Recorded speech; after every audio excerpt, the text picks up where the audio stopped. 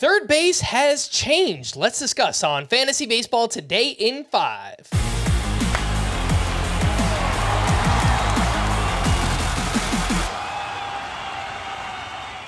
Welcome into FBT in 5 on Thursday, February 8th. I am Frank Stanfield, joined by Scott White.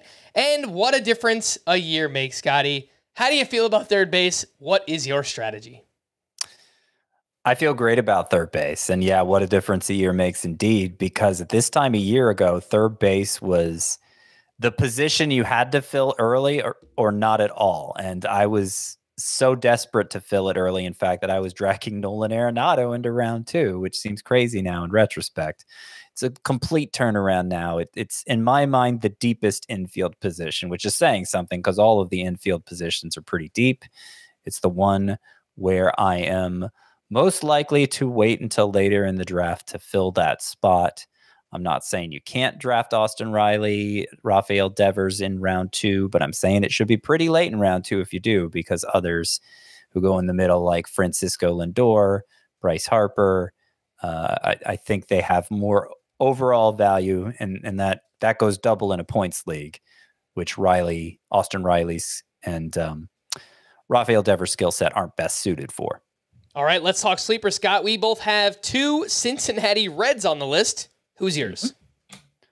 Mine is Noelvi Marte, who has been well-known in prospect circles from the time he was 17 years old and just kind of did yeoman's work in the minors, decent numbers at every level, got to the majors. I wasn't really that excited for him, but what he did once he reached the majors completely changed my view, because average exit velocity for Noelvi Marte in 35 games, 91.3 miles per hour. Max exit velocity, 115.6 miles per hour. He clobbered the ball, and he put his 91st percentile sprint speed to good use too, with 6 steals in those 35 games. So we're talking a 25-30 steal pace. Guy clearly is willing to run.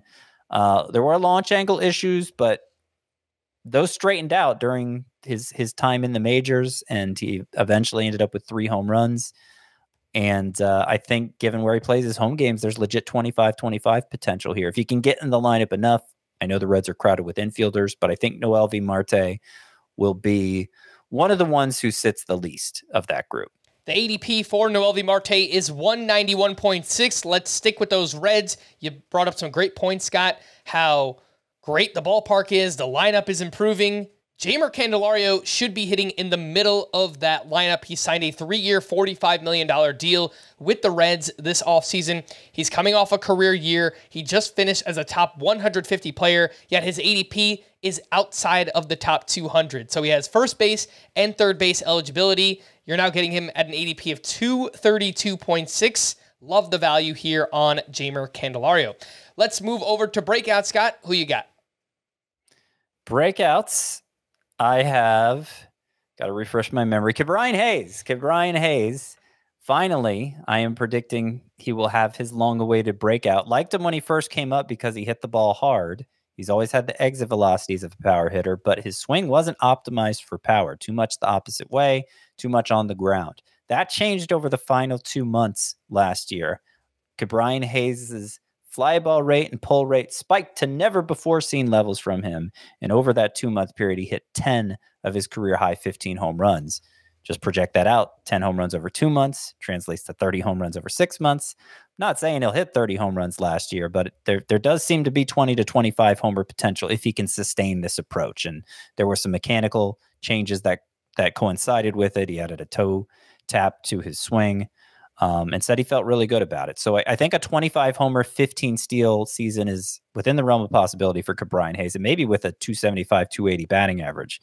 The cost hasn't really gone up. Yeah, that ADP for Ke'Bryan Hayes, 189.9. The breakout for me is going to be Jake Berger. Finally got unleashed last year, hit 250 with 34 homers and 828 OPS, some of the best raw power in the game. And then he got traded to Miami, and he made some changes. He lowered the strikeout rate to just 22%. He hit 303 with an 860 OPS once he got traded over to Miami. If he could somehow blend these two approaches together, hitting the ball as hard as he does while striking out less, we could see a massive season. 275, 280 batting average, 30, 35 home runs from Jake Burger. He's going to hit in the middle of that lineup. A former first-round pick people don't remember way back in 2017. Lots of upside here for Jake Burger. Scott, give me a bust, a name you are avoiding. Isaac Paredes of the Rays, who's also eligible at first base. And he's kind of, profile-wise, he's kind of the opposite of Ke'Bryan Hayes in that his quality is about as his quality of contact is about as low as it gets. Weak contact from Isaac Paredes, and yet he delivered more than 30 homers last year because his launch angle was so optimized for power, extreme fly ball and pull rates. That seems like a gimmick. That seems like the sort of thing where if there's any slippage at all, the whole thing unravels and Isaac Paredes has nothing to fall back on. And particularly on the Rays, if he gets off to a slow start, if there's signs of it unraveling, he may have a hard time finding his way back into regular bats, given all the alternatives there.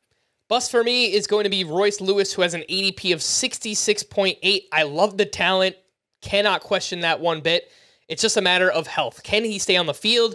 You're paying a top 70 price tag for a player who hasn't done it over the course of a full season yet. So again, love the talent, but I do think there's a little bit of a lower floor here for Royce Lewis. Favorite names to draft at the position? It's going to be Manny Machado for Scott, Jake Burger for me. If you want to find out why, listen to our full-length podcast, Fantasy Baseball Today, over on Spotify, Apple Podcasts, the Audacy app, or anywhere else podcasts are found. Thanks for listening to Fantasy Baseball Today in 5, and we'll be back again tomorrow. Bye-bye.